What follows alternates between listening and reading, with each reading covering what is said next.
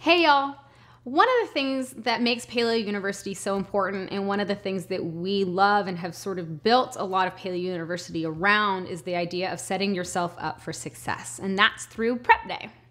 You've probably seen me already talk a little bit about how important it is to just take the time, make it a non-negotiable. Go to the grocery store, come home, spend an hour, get your prep done. It might even take you less than an hour depending on how competent you are in the kitchen. You'll get faster as you get a little bit more efficient. What I want to talk about today is some of the tools you're going to need though to help make prepping better. Of course, you need a knife and you'll need cutting boards. Those are basics. I'm not going to, pretend that you don't know those things. So what do we need beyond that though is we actually need the containers to put our food in after we've prepped them. And there are lots of different ways you can do that. You can use plastic, that's up to you. You can use glass, that's up to you as well. Or you can use these plastic bags.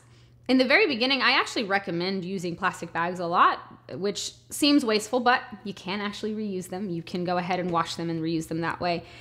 But the reason why I recommend the plastic bags is because it gives you one less thing you have to do. You don't have to do a whole lot of dishes if you use plastic bags. They also roll up really easily and they take up less space in the fridge. So I definitely recommend at least thinking about using plastic bags. The other thing that you want to do is actually label. So this is a type of tape called washi tape that I like, but it doesn't really matter. You can use whatever you want. And your pen, and label your stuff so that you know exactly broccoli poultry dish. So you know that when I grab this thing and if it says broccoli poultry dish on the top, I know exactly what it's used for.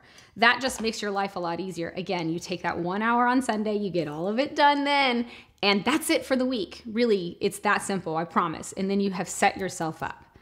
All right, y'all, that's it for today. I'll see you next time.